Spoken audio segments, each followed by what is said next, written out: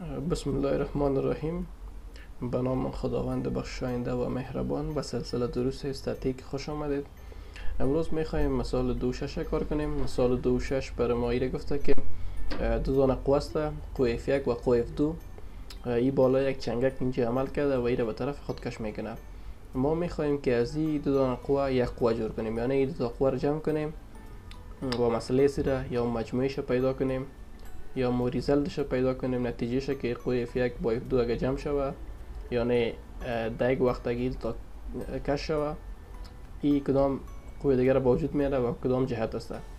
همچنان جهتش باید معلوم شوه برای ما، یعنی در کدام زاویه با محور X این مسئله زی جور میکنه. در این سوال یکی از ما تیتا را خواسته، یعنی جهت مسئله را که یعنی چند زاویه با محور X جور میکنه یکی، و دیگه از ما آر خواسته، یعنی مسئله یا آر مساوی با چی میشه. به خاطر حل از اول ما چی میکنیم؟ باید مرکبا را پیدا کنیم. ما قسمی که در ویدیو گذشته گفتیم به خاطر دریافت مرکبه یا به خاطر دریافت مسئله ما دو طریقه داشتیم، یکی طریقه گرافیکی و دیگه طریقه تحلیلی. طریقه گرافیکی به شکل گرافیکی است، یعنی خطکش ما میگیریم، نظر به مثلث و یا متوازی الاضلاع مسئلهش پیدا میکنیم و همچنین مرکبه را پیدا میکنیم. و نظر به طریقه تحلیلی که است، ما تحلیلا چی میکنیم؟ او را به شکل تحلیلی پیدا میکنیم. تحلیلی که است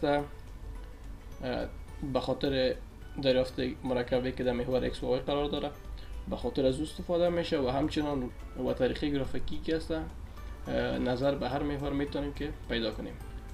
به خاطر از اینکه با بخوایم که F1 مرکبایش پیدا کنیم چی میکنیم؟ عمود رسم میکنیم بالای محور X به این شکل، یک عمود بالای محور X رسم میکنیم و یک عمود بالای محور Y به این شکل. دو دانه عمود میشه اینجا و اینجا عمود میشه. یک قوه اینجا جور میشه به این شکل، این میشه قوه F1X مرکبه F1 در محور X میشه، و اینجا یک قوه دیگه جور میشه به این شکل، این میشه F1Y. F1 ما تقسیم کردیم به F1X و F1Y. حالا میخوایم که F2 رو تقسیم کنیم. چی میکنیم؟ از انجام F2 عمود رسم میکنیم به این شکل و همچنان به این شکل اینجا عمود رسم میکنیم. این میشه قوه F2X ما و این میشه قوه F2Y ما. حالا باید اسم مرکبه را پیدا کنیم. قسمی که ما در ویدیو قبلی گفتم که وقت ای F1Y شوه یا چی میشه F1Y. بشکل میتونیم که F1Y به خاطر که ای و زی موازی است. و همچنان قسمی که ای 2x است، اینجا ای پایین 2x است، ای بالا چی میشه 2x میشه F2x به شکل. حالا ما میخوایم که مرکبا رو پیدا کنیم. خیلی چی میگیریم؟ اول نشته میکنیم که ساین زاویه 30 درجه مساوی میشه به وقتی که مثلث قائم زاویه بود ضرور نیست که ما از قضیه ساین و قضیه کوساین استفاده کنیم. صرف اینجا چی میکنیم؟ در مثلث قائم زاویه نسبت مثلثاتی ساین تعریف میکنیم و نسبت مثلثاتی کوساین تعریف میکنیم. برای ما زل که مجهول است همو پیدا میشه. حالا اینجا اگه ساینش رو بگیریم، ساین 30 درجه در مثلث قائم زاویه زل مقابل بر وتر، یعنی ساین 30 درجه مساوی میشه به F1Y بر وترش که است 600 نیوتن به این شکل 600 نیوتن. از اینجا F1Y مساوی میشه به 600 نیوتن ضرب ساین 30 درجه، و از اینجا 600 ضرب ساین 30 میشه 300 در نیوتن به شکلی. قوه ما پیدا شده قوه F1Y ما. و همچنان اینجا اگه کوساین میگیریم، کوساین زاویه 30 درجه مساوی میشه به کوساین در اینجا زل مجاور بر وتر است، یعنی F1X بر وتر 600 نیوتن مساوی میشه به. از اینجا اگه F1X پیدا کنیم ما، F1X مساوی میشه به 600 نیوتن ضرب کوساین 30 درجه. از اینجا F1X مساوی میشه به 600 ضرب کوساین 30 درجه مساوی میشه به 519.62 نیوتن. قوه f1x ما پیدا شده. حالا میخوایم که مرکبه های قوه f2 رو پیدا کنیم. چی میکنیم اینجا؟ ساین 45 میگیریم، همچنان کوساین 45. اشتباه میکنیم ساین 45 درجه مساوی میشه به میبینیم که ساین چیست؟ مقابل بر وتر، یعنی f2x بر 400. اشتباه کردم میتونیم f2x بر 400 نیوتن. به این شکل از اینجا f2x مساوی میشه به 400 ضرب ساین 45 درجه. اینجا مساوی میشه به 282.84 نیوتن. این شده مرکبه F2 نظر به محور X. حالا میخوایم که در اینجا زاویه کوساین هم بگیریم. کوساین 45 درجه مساوی میشه به کوساین ضرب مجاور است، مجاور بر وتر. ما میخوایم که مرکبه F2 را در محور Y پیدا کنیم. خیلی پس مرکبه زی F2Y است یا نه F2Y بر 400. نشته کده میتونیم که F2Y بر 400 نیوتن. این مساوی میشه به F2Y از اینجا مساوی میشه به 400 ضرب کوساین 45 درجه. این مساوی میشه به 282.84 نیوتن. حالا ما تمام مرکبه ها رو پیدا کردیم. یک مرکبه X رو پیدا کردیم. حالا ما تمام مرکبه ها رو پیدا کردیم. مرکبه قوه F1 هم پیدا کردیم و قوه F1 دیگه مرکبش هم پیدا کردیم و قوه F2 هم مرکبش پیدا کردیم و مرکبه دیگه هم پیدا کردیم، یعنی 4 مرکبش. این دو مرکبه از قوه F1 هست و این دو مرکبه از قوه F2 است. به شکل و ما به خاطر دریافت مسئله در این طریقه چه رقم میکنیم؟ باید است ما مجموعه قوه ها را در محور X و همچنان در مجموعه قوه ها را در محور Y پیدا کنیم. خیلی چه نشته میکنیم که سیگما Fx مساوی میشه به چی؟ اول اینجا باید است یک جهت متعیین کنیم. در محور X ما این رقم جهت میگم، این جهت ما چی فرض میکنم؟ مثبت فرض میکنم. به این شکل این جهت مثبت فرض میکنم و همچنان اینجا سیگما Fy هم باید است پیدا کنیم، مجموعه قوه هایی که در محور Y عمل کرده و این جهت از زیر چه رقم میتونم؟ به طرف بالا ما مثبت میتونم. فرق میکنه شما میشه این خلاف ازی بودین. در محور X چند قوه داریم ما؟ در محور X ما دو قوه داریم، یکی F1x و F2x. خیلی نشته میکنیم که F1x خودش F1x هم میدیم که جهتش به این طرف هست. این چی میتونیم؟ ما مثبت میتونیم به خاطر که هم جهت عزیزه که ما اینجا فرض کردیم.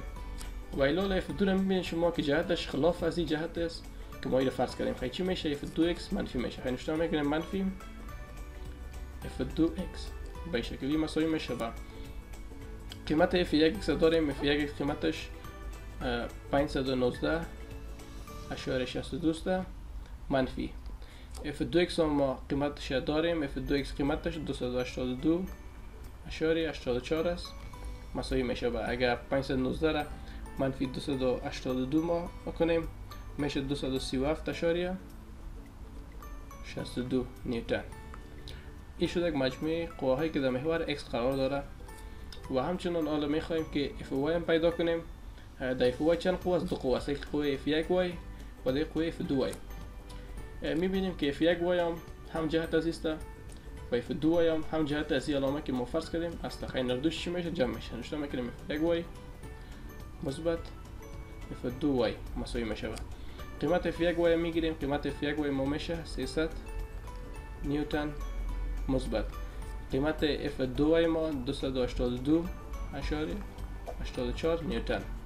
این مساوی میشه با مساوی میشه 582.84. به شکلی را ما دریافت کردیم. این شده یک مجموعه قوه هایی که در محور Y عمل کردن. حالا به خاطر دریافت مسئله از یا مایل خم فرمول داریم که وقتی R میخوایم پیدا کنیم R مساوی میشه با جذر سیگما Fx مربع جمع سیگما Fy کل مربع. به این شکل ما داریم، یعنی مجموع قوه هایی که در محور X هست مربع زی جمع مجموع قوه هایی که در محور Y هست مربع زی. خیلی اینجا مساوی میشه با جذر مجموعه قواهایی که در محور x قرار داره چند است؟ 237.62 نشته میکنیم 237.62 مربع مثبت. و در محور y چند است؟ 582.84 است نشته میکنیم 582.84 مربع. به شکل این مساوی میشه به وقتی که جذر از زیر بگیریم این مساوی میشه به 629 نیوتن. آر ما پیدا شده که 629 نیوتن. یک جز سوال مال شد، جز دیگهش مانده که ما زاویه رو پیدا کنیم. زاویه تیتا رو چه رقم پیدا میکنیم؟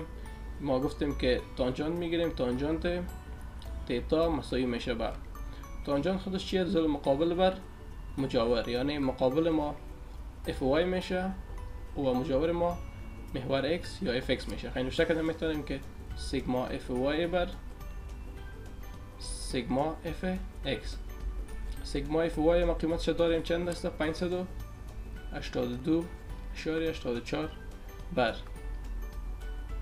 سیگما اف اکس هم داریم 237.62 اردوش نیوتن است. نیوتن. از اینجا اگه بخوایم ما تیتا رو پیدا کنیم، تیتا مساوی میشه به تانجانت معکوسش از زاویه چند؟ از زاویه 582.84 نیوتن تقسیم بر 237.62 نیوتن. از اینجا اگه ما تیتا رو محاسبه کنیم، تیتا مساوی میشه به 67.82 درجه. یا هم شد جزء دیگه ما تیتا رو هم پیدا کردیم و آر هم پیدا کردیم. حالا میخوایم که ایره چی کنیم؟ رسم کنیم به شکل. این رسم میکنیم. در اینجا شما چی جور میکنین؟ اول سیستم کمیت وضعی جور میکنین به شکل محور y و محور x. این محور x ما و این محور y ما.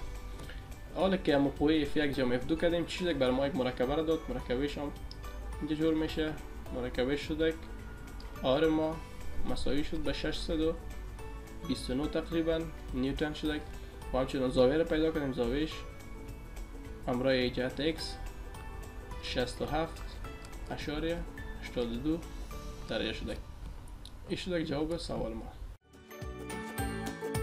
سابسکرایب کردن چنل هم از یادتان نره.